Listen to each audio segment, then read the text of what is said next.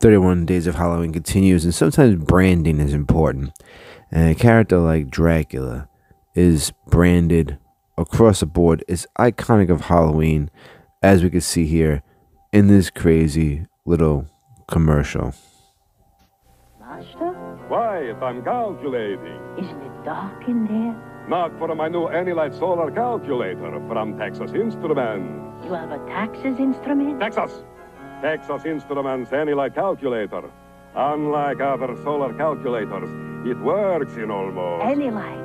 good Renfield. The new line of Anilite solar calculators from Texas Instruments.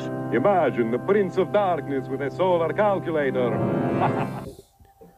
All right, so I have several questions to ask. A, why does Dracula need a calculator? B, why is Dracula got a light in his coffin?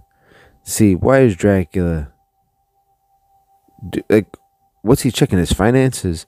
This commercial was always kind of funny because it's like, hey, remember when commercials used to do branding for the holidays, regardless of the holiday, especially if it was Halloween?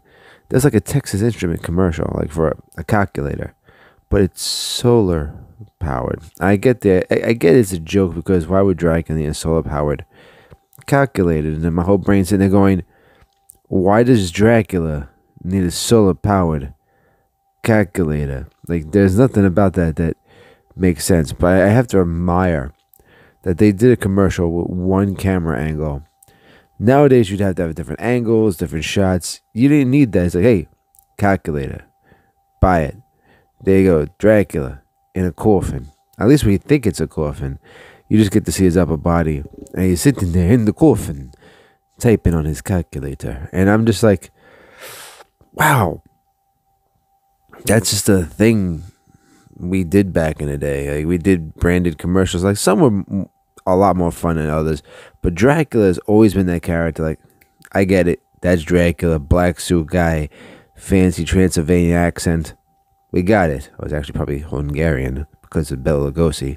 All right, guys. I'll see you tomorrow. More 31 Days of Halloween.